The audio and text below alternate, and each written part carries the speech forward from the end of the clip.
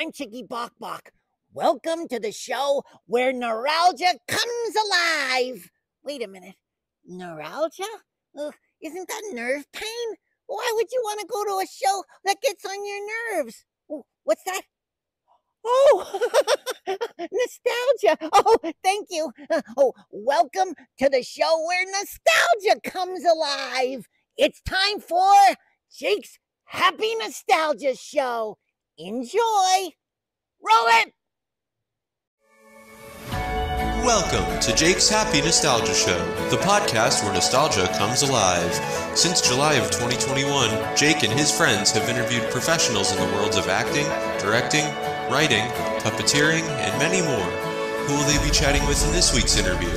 Find out in this Jake's Happy Nostalgia Show episode. Hey everyone, welcome to this episode of Jake's Happy Nostalgia Show, where nostalgia comes alive. Happy to be with us. Thank you for joining. As always, I'm your host, Jake Deffinbaugh. With me, as always, our co-hosts, Chris Bixby and Matt Bingel. How you guys doing? Doing good. Doing good. Hi, everybody. How you doing, Jakey? I'm doing great, Matt. Thank you for asking. Chris, what do we have for today? Yes, again, happy you are here with us, folks. Today's guest is a puppeteer, writer, and director. From 1989 to 2015, he puppeteered a number of characters on Sesame Street, including Horatio the Elephant, Stinky the Stinkweed, Puppeteer, Ingrid, Murray Monster, many more characters that we'll be talking about. And in 1991, he also became a writer for the show and wrote for a number of other children's series as well, which we'll touch base on later. And here he is, Joey Mazzarino. Joey, happy to have you here.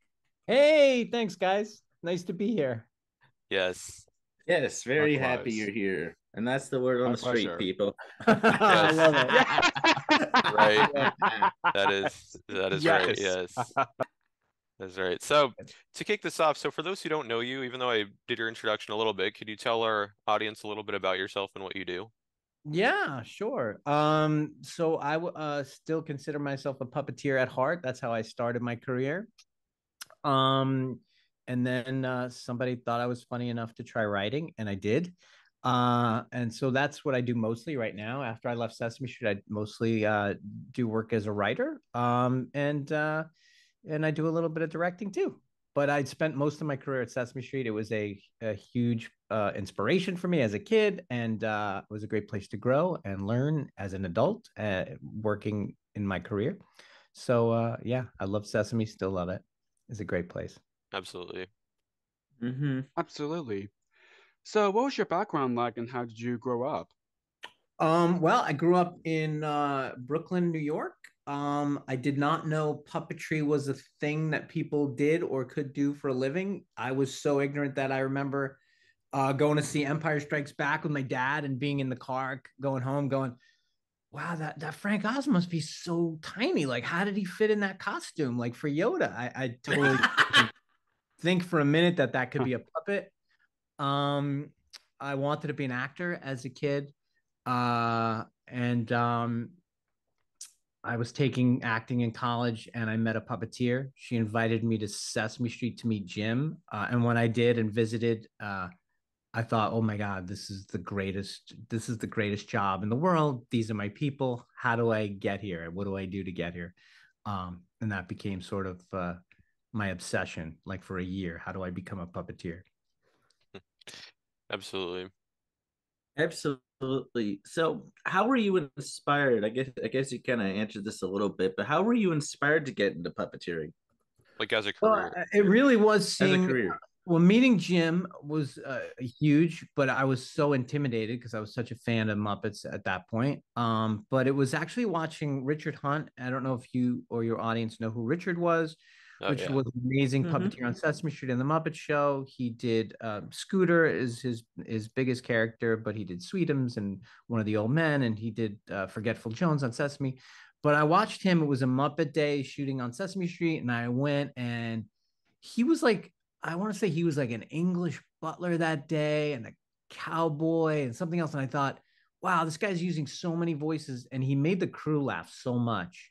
And I thought, I want to be that guy. How do I get to be that guy? And he was my biggest inspiration. Then I went back. I was in college at the time. I went back into the costume shop at the theater department, and I asked if I could borrow some fur and foam and some like those styrofoam wig heads, and I made some really god awful puppets in my basement. But that was sort of my inspiration, was Richard and that visit. Do you guys Awesome. are you guys into puppetry? I noticed you have Oh like yeah. stuff. Do you guys puppeteer yourselves? Yes, Mhm. I do. Yes, I do. Yes. All right, Yes. I awesome. do. It's What was your inspiration, Matt? Mine, my big inspiration was Sesame Street. I watched a lot of Sesame Street growing up. Although I watched a lot like Sesame and Fraggle Rock and those kind of shows growing up. But Sesame Street's my main inspiration because it's such an incredible show, and it's been running for so long. Over 50 years. Like, It's incredible. you're doing something amazing if anything runs for 50 years on television. I was the same in college. Like I would watch it because I worked at a nursery school, and they would put it on, and that's how I got sort of reintroduced to it in college. And I thought, God, this is so funny. Like, it's really funny for me. I would just watch it to laugh. I had no kids around me, but I would just watch it because I thought it was funny. Right. So that was a big inspiration for me too. Mm-hmm. Awesome. And Jake and Chris, you guys puppeteer as well? yes, and yes, some we of do. my biggest inspirations, I usually credit it to 3 shows: Sesame Street, of course, Bear in the Big Blue House, Great and show. Between the Lions. I was going. All great shows. I was thinking Yes. those three shows, Chris. Yeah, yeah. We kind of same answers with both of them. I was born a little like later than both of them, but I grew up set with Sesame, Bear, Between the Lions, Fraggle Rock. It's just How that did you kind guys become a team of podcasters? Was it your love of puppetry that got you together? Well, Kind of more of a well, not just Sesame Street, but like a wide variety of shows that we grew up with. I actually came in a little later once the show kind of got off the ground, a couple months afterwards.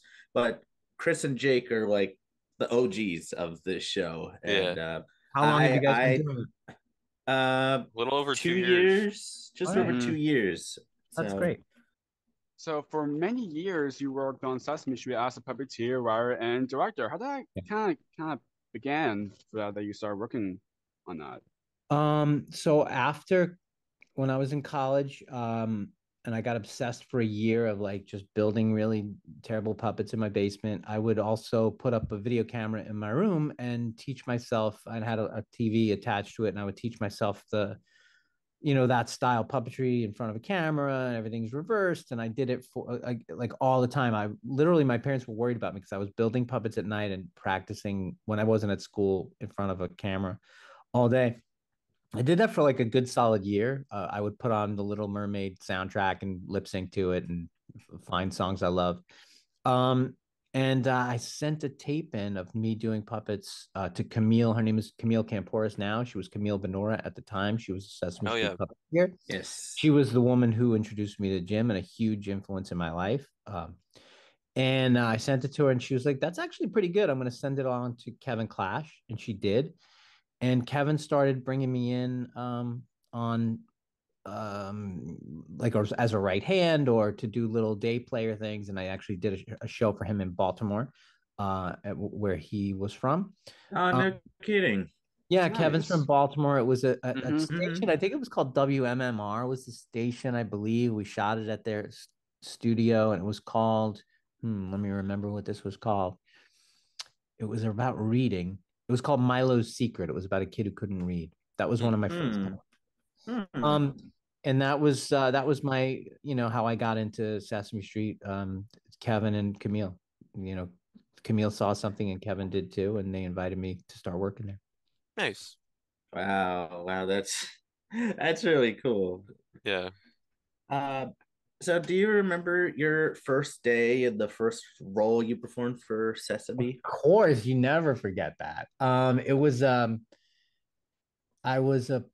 song. It was a Muppet song called Wet and Dry or something like that. It was a song, and I was in the wet section, I was a female sailor on a ship, and it was called The Good Ship Wet. And I just remember crew guys were throwing water at us, and Oh as boy. we puppeteered, it was super fun and super exciting. But yeah, that was my first puppet That was the first time I puppeteered on the show. It was 1989. Nice. I think it was called Wet and Dry. Awesome. Hmm. So some of your earlier characters on the show, as I mentioned in your introduction, include Horatio the Elephant and Papa Bear. What was it like performing them? Horatio was amazing because he started off as a half-body puppet, and then as he developed, I had asked if we could like add legs to him, and they did because it was a dance thing, and they made these legs, and then he became an upright full-body puppet, and I'd never done that before, and I found it so amazingly freeing just to use your whole body for your puppetry, because I could kick my legs up and shake his tail, and it was just so freeing and so fun. Also dangerous because I couldn't see anything, but I think I wound up like smacking somebody with a rod from my trunk once because I couldn't see. Wow. But it was a super fun puppet. And Papa Bear was amazing. When I first really started getting roles, I always was paired up with David Rudman a lot. And I was Papa Bear, Baby Bear, so I was his dad, and I was Ingrid to his Humphrey, so I was his wife, and I was Joey Monkey to his Davy Monkey, so I was his brother. So yeah, we did a lot together, and it was always I always loved being in scenes with David. Oh yeah, absolutely. So we're having someone else join us. He's also a podcaster, and he hosts a podcast called the DJ Bob Show. Yes. And here he is, DJ Bob. Hey, DJ Bob. There you go. First time in a bit we've had a guest co-host. Hi, Bob. Hi, DJ Bob. Bob Wonko, everybody. Yes, Bob's a good friend of ours, and he's had his podcast for how long has it been? 13. Bob, I just got an email about you today from Jim. Oh my God, did you? I did. I literally just replied to him, and I was like, Bob Runkle. I hope his middle name is yours, so it's now Bob we have to do it. Wow, small world. All right, Bob. Yeah, for sure. It's nice to meet you, DJ Bob. Nice to meet you too. Where are you in the world? Long Island. All right, New York boy. Love it. Yeah. Yes. Bob Runkle has joined us, ladies and gentlemen. Glad you're with us, Bob. It's been a bit since we've had a guest co-host on our show, so this is nice. It's nice. Glad you're here. Yes. Bob was kind of, you mentioned our how we got started. Bob is a huge inspiration for us. He's been helping us with our show a lot, and just been helping us out with our show and vice versa. So we work well together. Yeah, and for about 2-3 years I was a co-host on his show. Amazing. And I currently work with him as an assistant. Yeah. So just kind of helping him out. You got to work with people, That's great. Yep. Absolutely. Yep. Absolutely. Glad you're here, Bob. So during the 90s, there was the Around the Corner era, which for those who don't know was started out in season 25. It was around for only a couple years, where you got to do another recurring character, Stinky the Stinkweed. How did Stinky come about? Oh man, I remember the development of the voice and the character. Actually, no, I do remember it. It was a grouch plant. It wasn't originally as part of the Around the Corner. He was a grouch plant that belonged to Oscar. And I think actually David was scheduled to do it and he couldn't do it that day. So they threw it to me. I think his name might have been Stinky. And I remember developing the character with Norman Stiles, who was the head writer at the time. Good friend of ours, yes. And previous guest. Oh, awesome. He's great. And Norman introduced me to the 2000-Year-Old Man albums by Mel Brooks and Carl Reiner. And there was a bit in there where Mel Brooks was talking about his kids, and he would guilt them into, he was this old man and he would guilt his kids into staying there. And I started to use that for Stinky. Be like, it's all right, you go. I'll stay here in the dirt with the worms. You go, have fun, enjoy your life. I'll just be here alone. So he started to develop on that kind of using his guilt to get people to do what he wanted, because he really couldn't do anything. He was stuck in the dirt. Right. But I love that character. Oh yeah, absolutely. Yes. Love Stinky. Yeah. And he was so simple. He was just a simple like piece of foam, He was just such a great design, great face, great nose. I miss that guy. So similarly with Around the Corner, what's like getting to perform the Ingrid and Joey Monkey?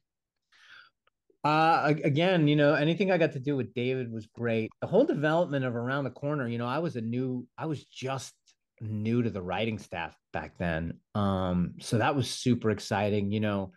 John Stone, who, was one of the key figures in creating Sesame Street, was still there at the time, and he was helping lead that whole Around the Corner thing. It was something that was, at the time, we weren't sure we should do it, and there was this, we didn't know if it'd be good, but everybody kind of just threw themselves into it. And just being around all those people, Norman and John Stone, and being able to create with them and come up with characters with them, that was super fun. And then, doing Humphrey is such a funny character that David does. And that voice I did for Ingrid, I remember seeing what's the name of the movie? It's a Disney movie, The Black Cauldron. Oh, And yeah. John Biner did that voice of Gurgi in that movie. And when I was a kid, I go, how's he doing that? Where is he putting that voice for Gurgi? And I one day I figured it out. It was like crunchings and munchings, and he put it in the back of his throat. I was like, that's amazing. When I could figure out what muscle to use to get that voice, I was like, I got to use that. And then when Ingrid came up, I just did it, and I just put it back in my voice there, and I just brought it up an octave. So it was kind of cool to use that thing that I had. I mean, literally, I was probably 12 when I figured out how to do it, and I was happy I could use it. And Joey Monkey, I got to do some fun stuff with Joey Monkey. I don't even remember how the monkey started. I didn't create the monkeys. It was written by somebody else, but it was super fun to do because it was Dave and me, and we got to work with people like Marissa Tomei and do really silly things. I loved it. Definitely. Oh yeah. So in 1996, there was a Christmas special called Elmo Saves Christmas where you got to perform the character Lightning. Can you kind of talk a bit about performing him? Oh yeah, it was super fun. I, I ran into Charles Durning years later because Charles Durning, the actor who played Santa Claus on thing, and I ran into him, and I'm not going to be able to use the language he used because it was so dirty. But I ran into Charles Durning on the street. And I was like, Mr. Durning, hi, this is my name's Joey. I played Lightning, the reindeer for you on Sesame Street. He goes, Sesame Street. You tell those blank suckers I said hello. And I was like, oh my God, what? Oh man.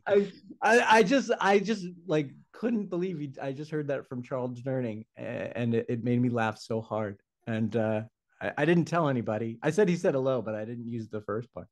Right. Yeah. Right. So funny. But it was a great. It was a great special. Really fun to do. If Oh, I yeah. could, if I could interject, Of course Good. you can, DJ Bob. that special was so pivotal to my sort of growth and development, and just I think it was one of the first Sesame projects that I really latched onto. What I was have it two- about the? Oh, sorry. Go ahead, Bob. I have 2 copies of the tape still, just in case one wears out. It's just so special to Oh, me. that's awesome. Yeah. I love that. What That was is it about really that cool. special that you loved, Bob? What I loved about it was such a it was one of the last Sesame things where it's like the old 70s and 80s formula, where it's like the music stings and the writing and the self-referential humor. Like it's after that it kind of just it's always been there, but it's really a callback to the early days. Oh, that's awesome. I haven't seen it in so long. I can barely remember what it was about, but I think it was that Elmo makes a wish. Is that the one at Christmas? Yes. Mhm. Yeah. Yeah, that's it. That's it. Yeah, and I always loved the parts with Maya Angelou and with Telly and Zoe and Baby Bear. Yeah. Oh, is she reading them a story or something? Yeah. Yes. Yeah. I Wonderful mean, special. I'm so lucky. All of us who got to be there is so lucky. Where else could you get to work with Maya Angelou and the first ladies and amazing stars, and it's just it's such a good place to work. Absolutely. And everybody loves being there, everybody's on their best behavior and of course, genuinely excited to be there. I remember when Mrs. Obama came on the show, she, like everybody else, most people, including myself, turned into a 5-year-old kid when she was on that set. And she saw Roscoe Orman, who plays Gordon, come out towards her, and she just was like, "Oh my gosh, can I give you a hug?" And he was like, "Yeah, of course." But she was just, same as all of us, like just that inner child just came bursting through. That's wonderful. We've heard a lot of those kind of stories. I always seem to bring the story up. I think it was I can't remember who, but somebody brought up Tracy Chapman on Sesame Street before, and she was like in tears. I don't remember what season it was she was on, but I didn't even know Tracy Chapman did the show. Yeah. I think it might have been sometime in like the 90s or early 2000s, probably. Okay. I can't remember. I wasn't there. I know Chris Surf wrote the song for that. That's all I know. Oh, who did? Yeah, Chris Surf. Yeah. Christopher Surf. Christopher Surf. It was another good friend and previous guest. Love Chris Surf. Oh yeah, he's great. So wonderful. Yes, they're all amazing. So, speaking of characters, in 2001, you took on the role of the left hand of the two-headed monster from Jerry Nelson. What was it like doing inserts with the two-headed monster, especially taking over from such an iconic man as Jerry Nelson? Yeah, it was probably the most freeing character of all, because there's not really anything scripted, and you know when you have to react, and I get to again do it with David Rudman, so it was super fun. Anytime you put on another person's character, though, it is a little bit stressful and a little bit like, oh, I don't know if I could do what they do. But at some point you just have to you take the little essence you can of the person and you just do it your way, and you have to, otherwise you're stuck. Right. And I found that character completely freeing and fun, and such great memories of working with Robin Williams. That was one of the high points in my career, him being on the show and just kind of riffing with Robin Williams. It was so fun. So I loved Jerry. It was what an honor to be able to put my hand in one of his puppets. It was tough because I actually had to puppeteer with my left hand, which I never do. But it was a challenge, but super fun and an honor. It was great.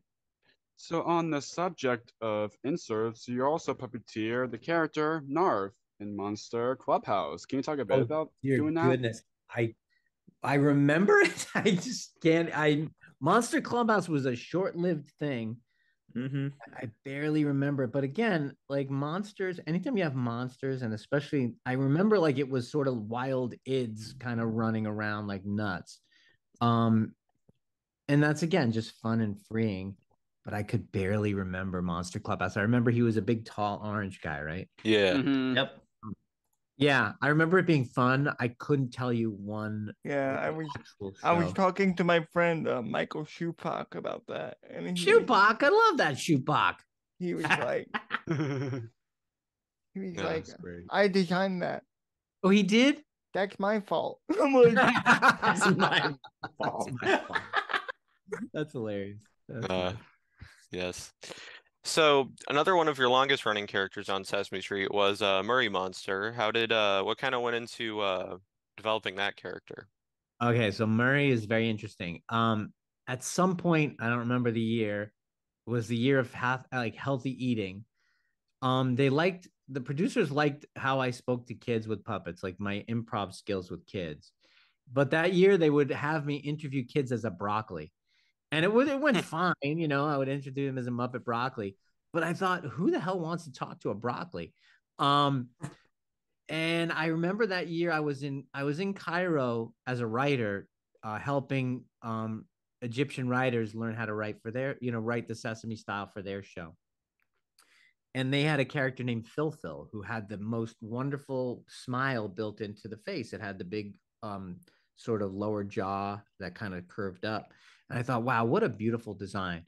And just by happenstance, they had ordered some new Anything Muppets that year, and they get delivered in.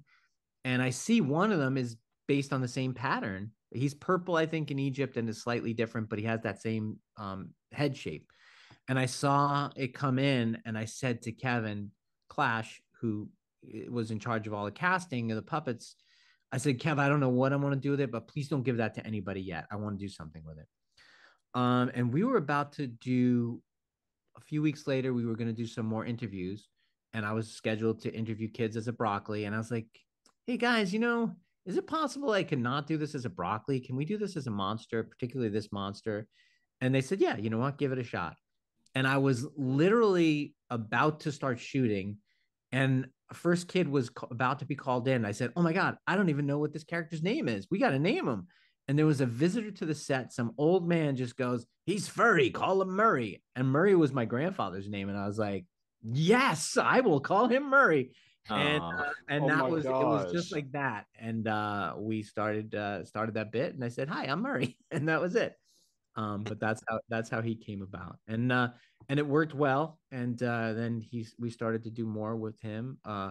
We did the word on the street segments. Yes. Which Yes. was super fun. Oh my gosh, that was the greatest week of my year every year, because it was just, they would send us out with a small crew around New York City, and some kids we would have, like, we'd go to a school and say, hey, we want to interview kids, but a lot of times it was just people passing by in the street and go, hey, come on over and talk to a puppet. and we would just ask them about the word, and it was super guerrilla filmmaking, super fun. You never knew what it was going to get.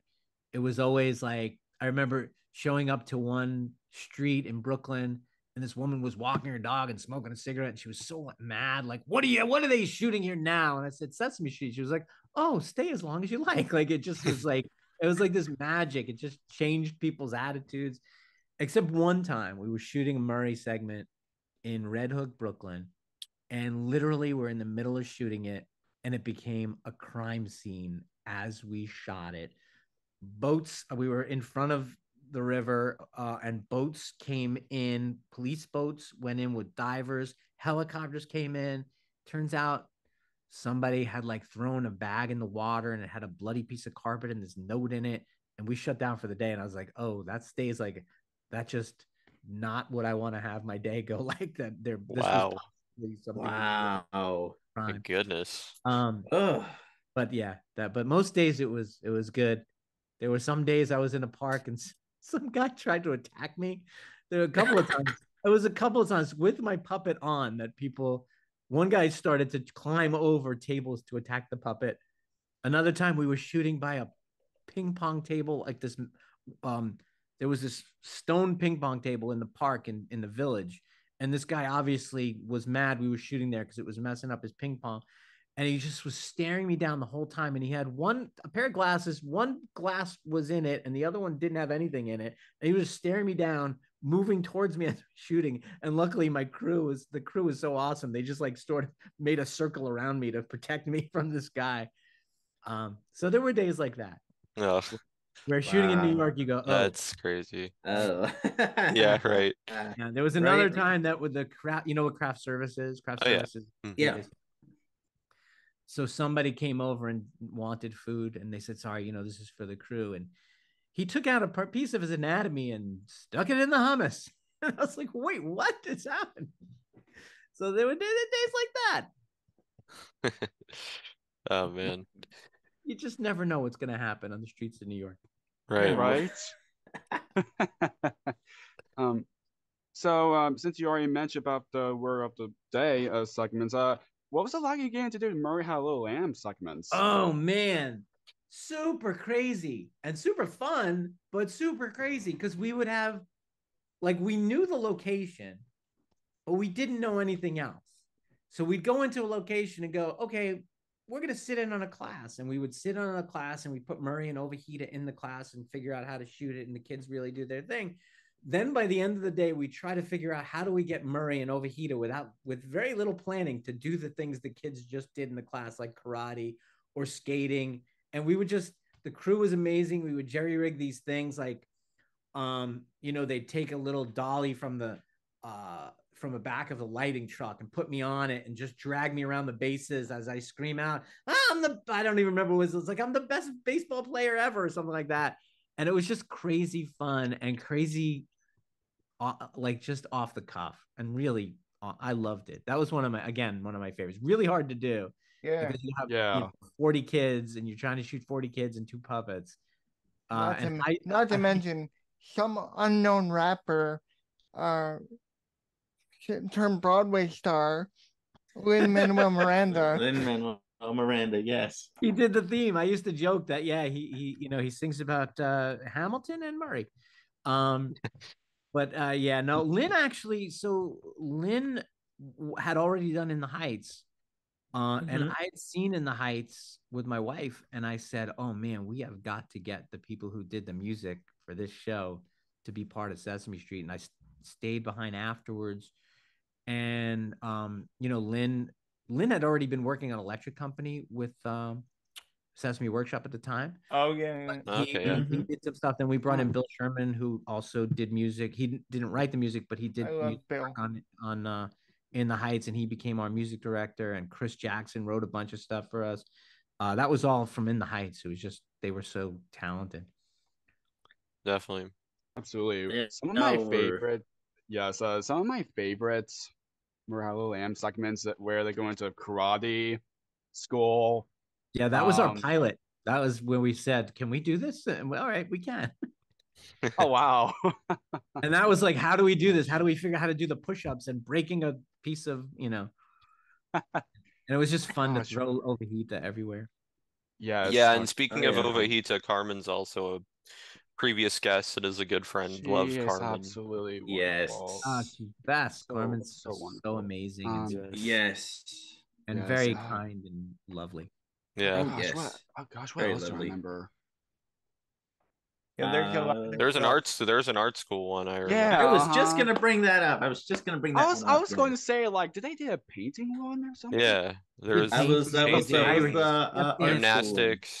gymnastics. Yes. Gymnastics was super fun. Anytime it was physical, we could try to figure out how to do.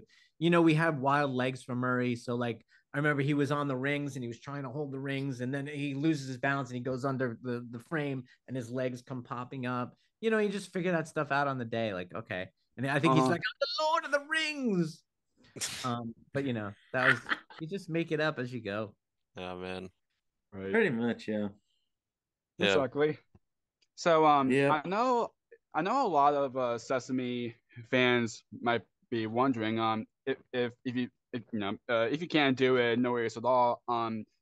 Is it fine if we can hear a bit of Murray? Sure, of course. Hi, this is Murray Monster. What's the word on the street? Ovahita! Where's my little Ovahita? Of course, I love doing Murray. Miss him. I miss that face. That beautiful, beautiful face. That is so wonderful. Yes. That's amazing. We miss you. We miss you too, Murray. Thank you. Likewise. Thank you very much. Yeah, of course. Yes. So Bob, so you have an interesting question you have for Joey, right? Yeah. So take it away, my friend. Apparently, my dear friend Noel McNeil, when you were just starting out, used to like harass you on the Eureka Castle and give you crap. Yes, of course he did. But very fun-loving crap. Do you want to know what his nickname was back then? Yeah. What? The meanest man in Puppet Land. Oh my god. I used to call him the meanest man in Puppet Land, but he used to give me crap, but it was always in really good fun. That was a job right out of college, and I took a chance and took that job because Sesame Street season was coming up. And it was an opportunity to go do Eureka's Castle in Orlando, and I had just finished school. And I was like, I'm going to do this. I really want to do it. And it was such a good decision because that show was so much fun. And the puppeteers on that show were just such a team.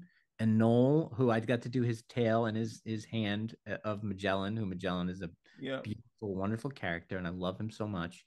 And, it was just Noel and Pam Arciero and Brian Meal and Hippen and Cheryl Blaylock and Jim Krupa, and Rob Gardner was there with the puppet stuff, and it was just this amazing group of people. And as a young person starting out, I was like, I couldn't have asked for a more supportive, lovely group of people. And I remember they gave me and oh, by the way, that show was written, his scripts used to say Jovial Bob Stein. They were written by Robert Stein of Goosebumps fame. Yeah. Yes, that's right. And it was just, what a great place. And Noel was the greatest big brother in the world to have. Yeah, when I first started doing my podcast, it really wasn't children centric. I was interviewing like punk rock bands and anybody that I could get my hands on 13 years ago. But then I wanted to delve back into my childhood, and the first person I reached out to was Noel. Oh, and wow. He's been a constant advocate for what we do. And a couple months ago, he actually tried to get you and I in touch, but it didn't pan out. I'm sorry, I didn't even notice it, Bob. I apologize. But yeah, he's been a big advocate. Oh, he's the best. He really is. Noel's a great, great guy. Yes, absolutely. In fact, when I was part of the audition process for Bear in the Big Blue House, I was helping Mitchell Kriegman, and Noel wasn't even on that list. And I was like, "Oh, you have to see Noel. Like, Noel is because I just thought about Magellan and how natural it is and how it was you who recommended him, and also Rick Fernandez. Oh, is that right, Rick too? Yeah, I love Rick. Rick, yes. Rick's the Rick best. is. Yeah. Yes, guy. Definitely. Yes, kind of a full circle moment between the two of you right about now. Right. All these years later, it's wonderful. So, moving to your time writing for Sesame Street, do you have any favorite episodes or inserts you got to write for? Well, I mean, the one that was sort of pivotal to me, both personally and it made me sort of have a revelation about the show, because I really did think, I'm writing the show and it's funny and it's, but I wasn't thinking about the audience as much. And I wrote with Chris Jackson, actually, I wrote I Love My Hair. Oh, yes. Wonderful song. And it was because both my children are adopted. They're from Ethiopia, and my daughter was having issues about her hair. My wife had long blonde hair that was straight, and my daughter had curly brown hair. And I wanted her to feel great about her hair. And at the same time, Chris Rock had a movie called Good Hair, and I realized, oh, this isn't just a problem that kids face when they have a mom that doesn't look like them. This is something that African American girls deal with all the time. And I thought I wanted to just write this thing about for my daughter and about pride and who she was in her hair. And I remember when we shot that piece, we added it at the last minute. I remember Carolyn Parente was the executive producer. And I said, look, I have this idea. Can we add it on a day, an insert day? And she said, yeah. And when we were shooting it, I just remember all of the women, the African-American women from the crew and the staff came down to watch us shoot it. And I thought, oh, that's interesting. And then when it first aired, I got a call at the office, and one of the women that worked on the staff said, you have a call. Do you want to, I said, who is it? She said, she works for a senator, a New York senator, and she's like 54 years old, and she loves I Love My Hair. And I said, oh, yeah, put her through. And I realized, oh my gosh. And it turned out that a bunch of people, it became this sort of viral on YouTube, but also people just responded to it, especially women of color. And I thought, oh, wow, you never know. You just don't know who your audience is going to be. So it made me realize you never know what you put out in the world, and what are you putting out in the world, and how are you putting it out in the world. And being very cognizant of that going forward, and going, you actually can make, you can make somebody's life better with what you do. You can make somebody's life worse with what you do. And it made me really think about, oh, what am I putting out in the world? And how is it helping rather than harming? Definitely. So that's probably one of my favorite pieces that I ever did. Nice. Yes. That's wonderful. Yeah, absolutely. And The Power of Yet. Oh my God. Amazing song. I loved, because I got to to write. I wrote that with Bill Sherman. And I got to direct that and be in it. And Janelle Monáe, I mean, Janelle Monáe is amazing. She's like a force of nature. She was amazing to work with. And yeah, I just remember like she saw me put it because she knew I wrote it and I was directing it. Then I put on, I can't remember if it was Two-Headed Monster. I think it might have been Two-Headed Monster. She's like, wait, you do that too? Yeah, you could do anything. And I was like, oh, thanks. Yeah. So and then of course you had like Andy Blankenbuehler like doing yes, yeah, we had Andy there to choreograph it. Wow, how did you know that? That's pretty impressive. Deep cut. That is a deep cut. That's pretty amazing. Yeah, it was just an amazing day to be on the set. Definitely. I love those days. There was a piece, I didn't write it, but I directed it with Sutton Foster called Lever Lover. And I really wanted to do it in one shot. And she came on and I said, hey, Sutton, this may sound crazy and you may not be able to do it. It's okay if you can't, but I'd love to figure out how to do this as a oneer. And she was like, I don't know, that sounds crazy, but let's try it. And she did it. She was unbelievable. And the whole cast, everybody, because it was started at Hooper Store, came outside into the arbor and then opened up to this huge thing of the street. It was so cool. Definitely. Mm-hmm. Absolutely. So during your time on Sesame Street, speaking of like songs and that, you also got to write a number of celebrity numbers and parodies. Boy, Yeah. I love those. And I did too. it even dates back to the older days of like parodies and whatnot. Who were some of your favorite celebrities you got to work with? Yeah, because I know, of course, you mentioned Janelle Monáe. Janelle Monáe is probably up there in the top 5. Kevin Kline did I did write that episode. This is a long time ago. This is one of my first years writing. My first celebrity, it was a whole episode he was in. And it was a Columbo. Columbo was in the episode, and he played a detective called Nick Chicken and his sister Nora Chicken, and who was an actual chicken. And I remember him calling my house the night before we shot because he had questions about the character, and I was like, I can't believe Kevin Kline is calling me about anything. And the fact that he wants to discuss the character and sort of the give it dimensionality to the silly character that I wrote. I thought, wow, that's amazing. And he was so funny on set that day. So he was definitely, because he took it so seriously and he was so amazing. Who else? I loved, I got to write an episode that Tina Fey was on, and she was really fun to work with. So hilarious, and she really just fit in so well with the puppets. She was like a perfect person to act alongside of. Elvis Costello was great because we had done a parody of Angels Want to Wear My Red Shoes, and I was in the recording studio with him when he recorded it, and he was like, I haven't sung this since I was so young. I don't even know if I can get into that range. And he did, and he was so cool. And I remember him thinking, should I have my family come? And we're like, yeah, you have kids, like let them come, they'll love it. And he did. And he started welling up, like when his kids walked on the set and he saw them react to Elmo and Cookie Monster, you could see Elvis getting like so emotional that his kids were having this moment. It was really beautiful. He was awesome. But there are so many people that it's almost hard to remember who they all are. Absolutely, because obviously you wrote so much for celebrities and things like that. Right. Yeah, I mean there are definitely standouts. Like when a Mrs. Obama comes, you just remember she was so kind and so thoughtful and just talked to everybody. I loved her.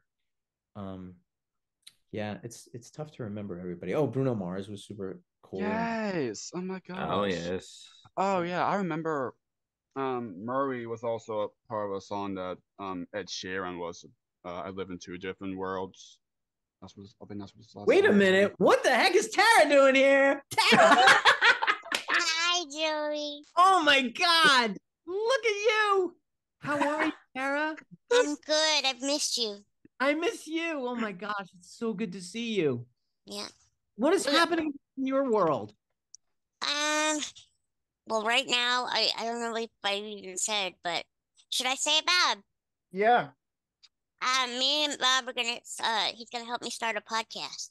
Hey, congratulations. So yeah, Awesome. What's your podcast? What's the focus going to be, Tara? the focus is gonna be just stuff that I'm into, like video games I'm into, books I'm into, and then interviewing cool people. What kind of books are you into right now?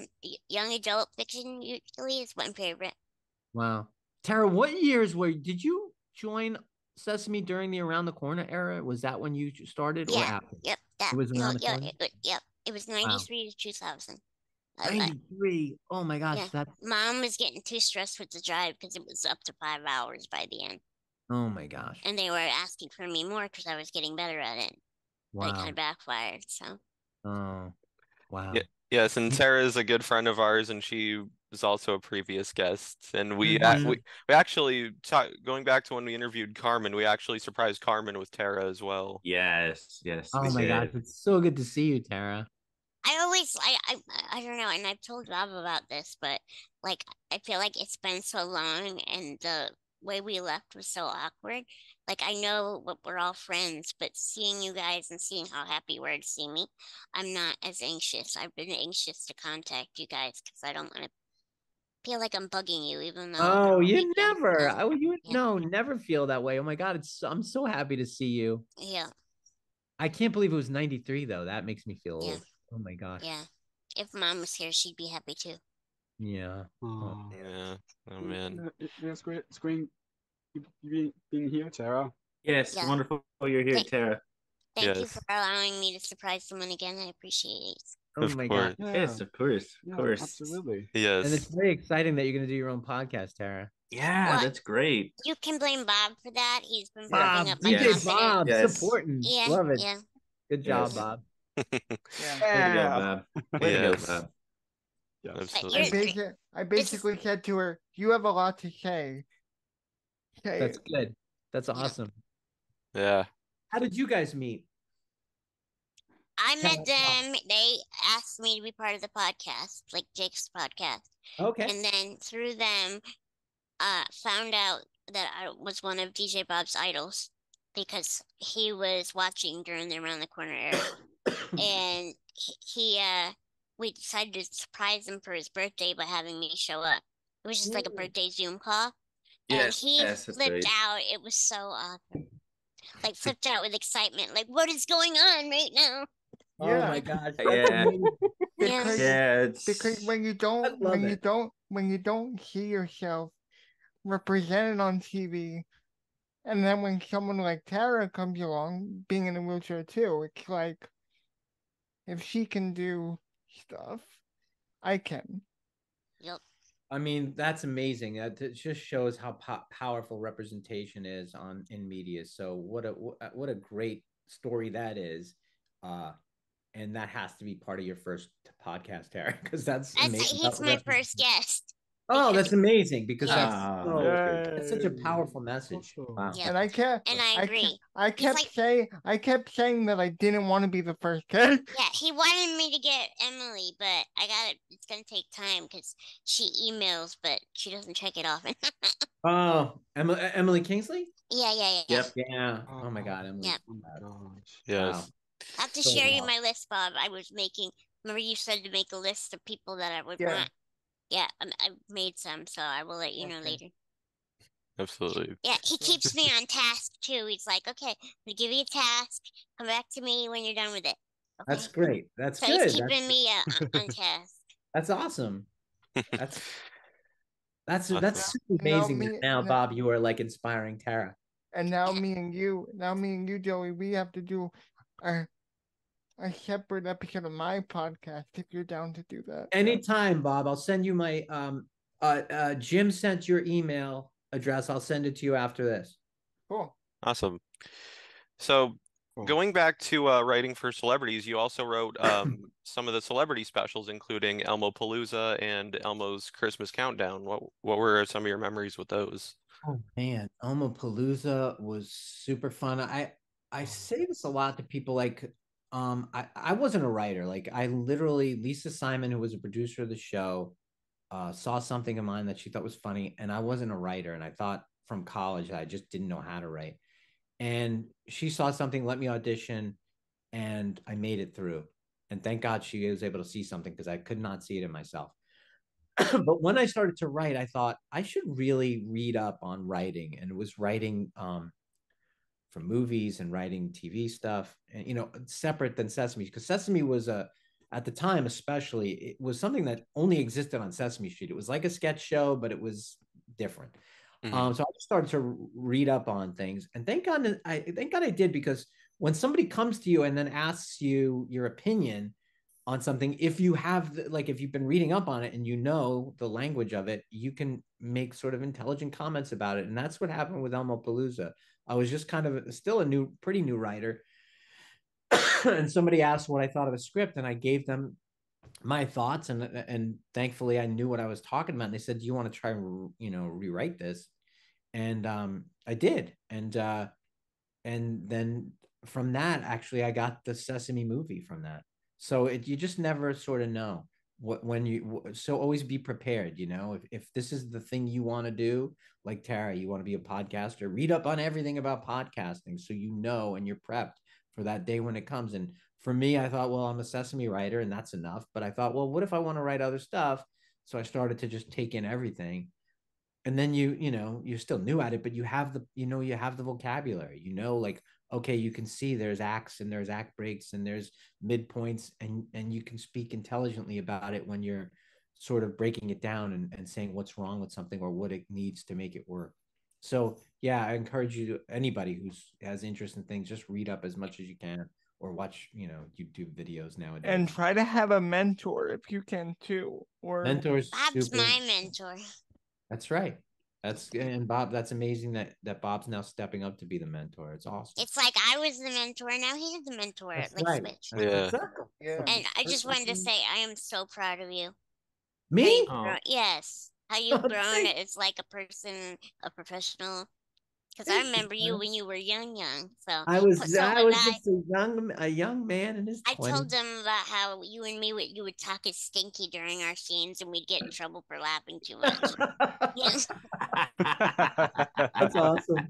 Oh man, yeah, we were young. Yep. You were a lot younger than me, but I was still kind of young. Yeah. Yeah. You were like Mom's best friend. I know. Your mom was the best. She was so lovely and kind. Yeah. Yeah. Yeah. I miss her. Absolutely. Well, yes. Yeah. So, I was just gonna quickly ask her, what was Elmo's Christmas Countdown like? Because I know, didn't you win an Emmy for that one? I think I won a WGA award. Oh, okay. Which was super fun, cool, and it was it was the only time because I've never been to the Emmys when I've won. Every time I've gone to the Emmys, I've never won. So it was actually the only awards show I was actually at, and I got to make a speech, so it was super fun. And the writing of that was awesome, but also kind of fluid, because we never knew who we were going to have. Like, it would change all the time. You'd have somebody booked and then they go, oh, they're canceling on us. And I remember we had Tony Sirico and the other guy from The Sopranos, and we had them dressed as Bert and Ernie, and I thought, I never asked for celebrity pictures, but I want a picture of them in those outfits. That's such an iconic. Yes. Hilarious. But so that was a really fun show to write. I just thought everything came together really kind of nicely on that show. And it was just the structure of it was so easy because it was a countdown calendar and you went into the things. It could be fluid, that it could change with whomever you got, booked. Absolutely. Yep. So you also co-wrote the Sesame Street movie, The Adventures of Elmo and Grouchman, where you also played the character Bug. Can you share any memories from doing that? That was the greatest. We shot in North Carolina. Mandy Patinkin, I was his henchman. It doesn't get better than that. It was so fun. I remember living in a hotel and John Ritter was in the next room because he was shooting something there. I just remember it being super, super fun. Gary Halverson was the director, and he had this great energy. He'd be like, Mazzarino, come here. I need new lines. He just was really hilarious. And Mandy Patinkin lived in my neighborhood at the time. No way. And what? Yeah, so I remember after it was all over, actually we had it the first read through of that. There was another actor cast for that role. And I remember thinking, this is how fast it works in Hollywood. We did a read through, and the person who read Huxley's role was not up to what everybody wanted it to be. And I remember by the end of the day, that guy was gone. I thought, oh my God, one bad read through and you're out. And I thought, that's really rough. But then, we luckily got Mandy in the role, and he was amazing, and he was so much fun to work with and so awesome. And then after that, I'd see him in the neighborhood. And one day I see him, and I'm working on a Muppet movie, Muppets from Space. I'm one of the writers on. Yes, And love that movie. I see Mandy, and he goes, come have lunch with me, Joey. And we go to this seafood restaurant in town, and I'm sitting with him. And at the time, I'm working on this Muppet movie. They had, again, the director of that got fired, and a new director came on. And I'm still the writer. I had gotten the green light. But it was also written by Jerry Jewell and a bunch of other writers before me, but I had gotten the green light. And a new director came on, and I kept getting new scripts, and it was still my name on it, but the scripts were not my writing, and it wasn't that good. And I said, Mandy, I don't know what to do. Like, this is happening, and these scripts are coming in, and it's not my writing, and I don't think it's good. He goes, just quit. I said, what? He goes, yeah, just quit. You'll get another movie. Just quit. I said, wow, I never thought about that. So I did. I quit the movie. And you know how many movies I wrote after that? Take a guess. 0. I wrote 0 after that. Don't listen to Mandy Patinkin when he tells you to quit. Well, because he's got roles going on for days. For days. But I took advice. Yeah. I quit. No, but I don't blame Mandy. It was absolutely the right thing to do. But I always think that's a funny story, because Mandy is a maverick who could do whatever he wants, and I'm just a guy who writes puppet stuff. Did you have a moment where you're like, I'm having lunch with Mandy Patinkin? Oh my God. No, because we had already worked together, and he's just he's chill. He's chill. He's the best. I love him. Yeah. I got a deep cut question for you. Yes, Bob. He's good with those. So there's a movie that you wrote that never got made. And I've asked several people about it, and I want to know. What's the movie, Bob? There's a movie that you wrote based on one of my favorite cartoons, PB&J Otter. Oh my gosh, did that not even get made? Yes, I did write a PB&J Otter. I didn't even remember it didn't get made. And I've talked to Jim Jenkins. He doesn't even remember anything about it. No, it's definitely, it was called The Legend of Snail Darter or something like that. And it was like Once in a Blue Moon. I don't even think I have that script anymore, but I thought it even got made. But you're right. Nope. It was a movie version of PB&J Otter, and I think it was called The Legend of Snail Darter. Yeah, because he told me it was something along the lines of like Noah's Ark or something like. No, it wasn't that. It wasn't, or was it? No, something? It was. I don't remember Noah's Ark being part of it. And actually, Eric Weiner, who created Doro, was. Actually, he was part of. I would love to connect you and Jim if you're not connected with him. You know what? He's still like a Facebook friend, but I love him. So great. He's just a kind human being too. Yeah. But yes, I can't believe how you know that I did that. But yes, I didn't even know it didn't get made, but it was a great experience, especially because I got to meet those guys and work with those guys. Yeah, these guys are seriously educated on their stuff. Yeah, that's amazing. Yes. That along with Monster Clubhouse are two things I haven't thought about in 20 years. Yeah.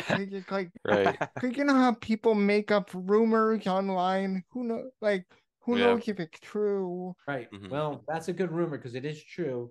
But I'm gonna now you inspired me to go back to old hard drives, Bob, and see if I have that script somewhere. Yeah.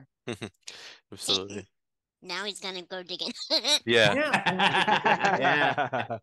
Yeah, he's gonna go look for it now. I'm gonna send it to Jim and be like, look what I have. Yeah, look what I have. Let's make it. Yeah, let's make it. Yes. Make it happen. Even if we have to do a camcorder. Yeah. Yes. Stop motion. Yeah. Stop motion would be cool, actually. Because I know it was like 2D animated, but stop motion PB&J Otter actually sounds kind of intriguing. Not gonna lie, it kind of does. Yeah. For sure. I know we're kind of running short here, and I know we're going to skip some other questions here, but I wanted to bring up Blues Room because I loved Blues Room as a kid.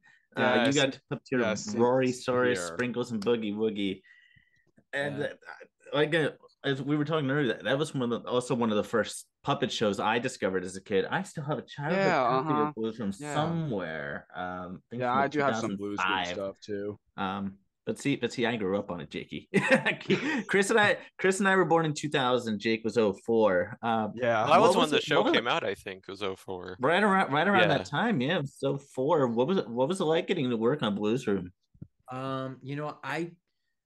I loved working on that show. It was super fun. I didn't always love the scripts on that show, but I did love the puppets. I thought the puppets were super fun and great. Oh, yeah. I was a big fan of Blue's Clues, just as a person. Sesame Street. Oh yeah. Seeing Steve for the first time on camera, I thought, I love this Steve. guy gets it. Like this show gets it. It's not. He's not talking down to kids. He's talking real to kids. And I thought, this is great. And then when I had the opportunity to audition for that show, I thought, oh, this could be a lot of fun. And it really was. I mean, it was kind of stressful because the shoots were always not easy. There was a lot of puppets, but I loved, especially when we introduced Blue's brother. I got to play Sprinkles. Is that his name? Sprinkles? Sprinkles, yes. Yes. Love Sprinkles. That was so fun because that was Noel playing Blue at the time. He was puppeteering Blue. He didn't voice it. And it was he and I, and we would just go on, and we did a bunch of location shooting, and that was a lot of fun. And it was just a good group of puppeteers. I remember Matt Vogel was on that show, and Cheryl Blaylock was on that show. Leslie. Cheryl. Yeah. It was a good time, and I loved Rory. I thought Rory was super fun to do. Rory, of all the characters that. Yeah, he was that's probably the closest to who I am, I think. See, that was a bit out of my demographic, but I still watch it because I love Blue growing up and just seeing just like the characters in a different world, and like working with Angela and the team over there must have been really great too. It was great. Donovan was the Joe, Donovan is amazing. He's so funny and fun to work with. Yeah, it was a good show. I couldn't even tell you. That's fun. Funny you say 2004. I'm trying to remember it in my timeline of life, and I'm like, I think I became a dad around the time we were shooting that. Maybe 2006 we were still shooting it. But yeah, it was definitely fun. And I know Jake has a question about the character that you're currently doing on TikTok. Yes, you're currently doing Chicky Bok Bok. I'm also like, why you're doing those now. Me too. I love Chicky Bok Bok. Yes. So yeah, I'll get him. I'm gonna get Chicky for you. My god. Oh my gosh. All right, fanboys unite. Yeah. All right. Fanboys. They're having a moment. Well, looks like we're going to make a graphic for Chicky Bok. Oh, there he is. There he is. Chicky Bok Bok. How are you? I'm doing good, Matt. How are you? I'm fantastic. It's so wonderful to meet you. That's great. It's great seeing you. Nice to meet you too. Yeah. So yeah. Jake, I'm gonna talk to you Brady Bunch style and look over here. So you have a question for me? What, Chicky? Oh, I thought you had a question for me. Oh. I mean, make one up. Make one up. Make one up. Well, Chicky, what was it like, doing videos for your TikTok?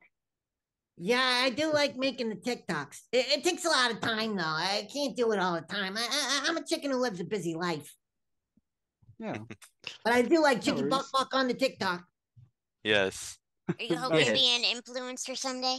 I'm hoping, but mostly with the poultry crowd. Yeah. I want to, influence the birds. I was very shocked when Twitter changed its logo from a blue bird to just an X. I thought I don't understand. I thought that was really a step back for birds everywhere. Also, are you insulted that you're not in the Chicken Run reboot, the sequel? No, I'm not insulted at all. I'm not insulted. I did audition for it, but I didn't get the part. It's not like I'm bitter about it, but they went another way. Yeah. They went with Clay. What could you do? Clay. Right. Now you real, That you takes want so real, much you longer. want real flesh and feathers, not clay. Come on now. Not of those guys. Yes. Oh, So yeah. This was designed by Michael See you, Schumacher. Chicky. Oh, Nice to- nice. Oh, Michael did that? Michael designed. yeah, Oh yeah, yeah. I that's saw That's a what I was post on just his- gonna ask. How is it built? Yeah. Yeah, he was Michael designed it, and then I can't remember. I just found out that's who the person was who built it, but I can't I remember. did too. I think. What's his name? John Cody. I think. Oh, he it. did well. He did an amazing job. 'cause Yeah, this- I people- just saw. I think I Talk saw about me the like that. post. Yeah. So yeah, I saw his post and I was like, oh my gosh, you're amazing. So yeah, this is Chicky. But yeah, I mean, I miss puppeteering. He was actually designed for a show I was pitching a few years ago, and now lately, those TikToks are sort of me trying to figure out what I want to do with him, because I've been sort of working on that and figuring it out, and there were just ways for me to sort of workshop what I Explore. want. Yeah. Yes. Explore the character and who he is and where he lives and what his sort of outlook. So Definitely. that's about me. Enough about me. What about you? Well, what do you want to know? What do you want to know about us? I would like to know. Is that a real working fireplace? Yes, is it? Well, it used to be working. We have a pellet stove in our family room, but Okay. this did work at one point. Actually, the room I'm in actually used to be our living room for a time. But we had I think we added an expansion on the other side of the house, like, I don't know, about 17 years ago. Okay, there you go. Is And it why So- do new? you have an M with eyes on it, Matt? Yeah, that's what I was just. Yes, this. I love that you noticed that too. Yeah. That was I know made. everything, Tara. That was made. The M was made by a good friend of Jake and I. His name is Keelan. We had I have a wonderful. poster. I have a poster Is right that a down. top Yeah. hat you got? I also have a letter J. Um, He also where's made. that? I don't see it, Jake. Sort of a. There's it's like. Is it on the chair? Where's your J, no. Jake? Yeah. Where's the okay. J? Where's your Where's J? your J? So while run- he's getting that, there's a Jim Henson exhibition going on right now where I'm at. It's Imagination Unlimited, and Jake and I had actually met up in person a couple months ago while we were there. It's like Wow. me and him and 6 other very good friends of ours who we've known for a couple years now, and the exhibit itself is really cool, but just meeting each other in person Here's a J. was amazing. And Aw. You got a J, Keelan. he's got an M. I love it. By the way, those are my initials, Joey Mazzarino. So just send them over, guys. No, we'll see if he can build some for you. That'd be No, really I'm, cool. I'm just kidding. Yeah. Yes. So no, but yeah, he made these himself, handmade. Some sort of wood. I can't. Do you Oh, remember it's what wood. I kind thought of it was wood? foam. Yeah, no. No. That's wood. I don't even remember what kind of wood it is. But to answer your question, Tara, that is a top hat. I got that at a Mardi Gras event a couple months ago. And then just put it on it. I like that. I thought it came with it. Yeah. The drawings are made by our good friend Alex. She does these beautiful drawings, and she met up with us a couple months ago. There I am. DJ Bob is on the air, and there he is. Yeah, there Just he looking is. at a picture. How are you, Bob? Ta-da. How are Yes. I'm Yes. good. How are Yes. you? He's just been being shy because he thinks he has to shape. It Yeah, looks so- good. I like So the since we picture have there. very close to wrapping up very soon. So Oh yeah. So Yes. to anyone watching or listening, what would you like to say to those who have been supporting you throughout your career over the years? Oh, to anybody who's well, it's always nice to that I love that you write the stuff for kids, but I love things that when it sticks with a child who then goes on to adulthood, and not even for the nostalgia fact, but more for the like, did it help? I just Yeah. hope that when all of us on Sesame Street and other shows I work for, that the things we're teaching you stick with you, whether it be letters and numbers or yeah. problem solving, but really it's the stuff about it's so. I loved hearing Tara, your story, and Bob, your story about Tara, and Emily's work and how important that is. You know, she's always been such a huge advocate for representation. So for everybody that watched, I'm happy that stuff that I got to work on in my career meant something, and hopefully it helped, and hopefully it made your life easier, better, more fun. You definitely made my life more fun. Yeah, mine too.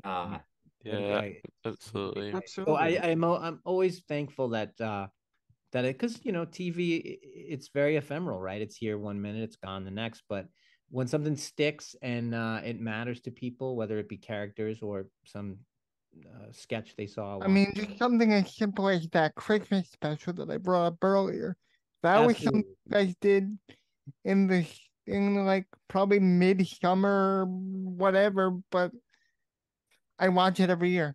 Yeah, well, I love that. I love that it's part of your Christmas traditions, and so it's an honor to have been part of a thing that matters to people, and to put my voice in there and add it to the rest of the amazing voices in that chorus of Sesame Street. So I'm just thankful.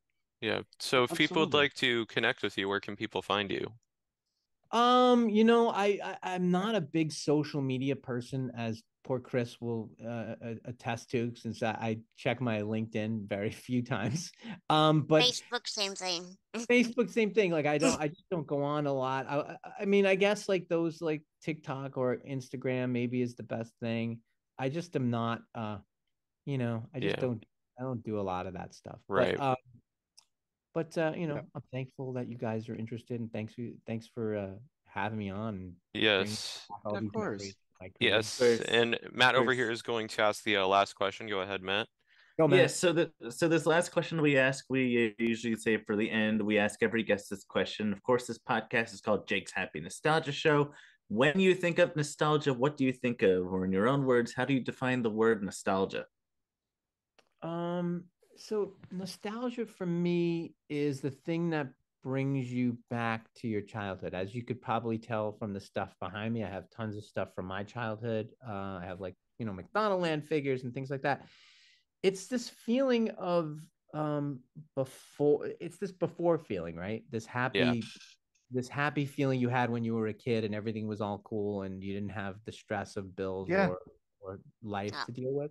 No big responsibilities. Yeah, no big responsibilities. There's a comfort to it and a fun to it. And as a collector of things from my past, I don't do it as much. But when I would get a toy I had as a kid, there was some part of me that became that kid. And that can me too. I'm a big like Funko guy, and I have over 200 of those, and even, I mean, whenever I get a new toy from my childhood, I always try to make sure that it's sealed or something. Do you open it, Bob? No. No, see, I have Funko Pops in the back too, and I never open them. I'm a like I got this toy from when I was a kid, and I made sure that it had the KB toy sticker on it. Oh my God, that's a throwback. So it looked, authentic to the time that I originally had it. I'm a collector like that. Yes, so it's definitely. It's something. Nostalgia just has that thing that it brings you back to this time, before you had to worry about life, and anything that brings that back is sort of special, and you could feel like a kid again. Yes, so, great words signed off. Thank you very much. Yay, right. Wonderful. But again, Joey, the work you've done has been a part of our lives for so many years, and cannot wait what's next in store for you. Yes, likewise. Nice I was going to say that same words. Nice to meet you too. Nice to meet you too, and to all of our. It's great. Chatting with you, Joey. It's a pleasure. Love you, Tara. It's good to see you. Yes, I'll definitely be better about being in touch now that my anxiety is getting better and I'm not worrying. So yay! That's good. Yes, and to all of our viewers and listeners, this brings another episode of Jake's Happy Nostalgia Show to a close. Absolutely enjoyed having Joey Mazzarino on, having Bob guest co-host, and having it's an absolute pleasure. Tara come in to surprise Joey. But thank you so much for allowing me to come surprise him. Of course. Keep on the lookout. I miss him very much. Yes, keep on the lookout for more wonderful interviews, and as always, what do we say, Jake? Keep nostalgia alive. Take care, everyone. See you next time for more. Take care. Bye. Bye. Thank you for tuning in to another wonderful Jake's Happy Nostalgia Show interview. Be sure to follow Jake and the crew on social media and stream the show wherever you find your favorite podcasts. And as always, remember to keep nostalgia alive. Bye-bye.